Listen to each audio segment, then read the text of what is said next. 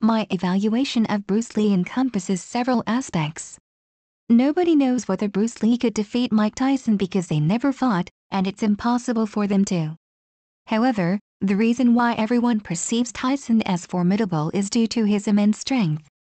Let me pose a counter question. If a strong person can defeat a weaker one without training in martial arts, then what's the purpose of martial arts? The essence of martial arts lies in defeating the stronger with the weaker. Even if Bruce Lee couldn't defeat Tyson, his prowess far exceeded his physical stature, and that's more than enough. We cannot dictate our innate conditions, but we can strive to surpass ourselves, and Bruce Lee achieved that, and he did it exceptionally well. Martial arts accomplishment. Tyson and Liu Hailong may be skilled fighters, but they cannot be considered martial artists. Chinese martial arts encompass not just techniques but also culture and philosophy. You may only see my fingers, but you fail to see what they point to. Cultural dissemination.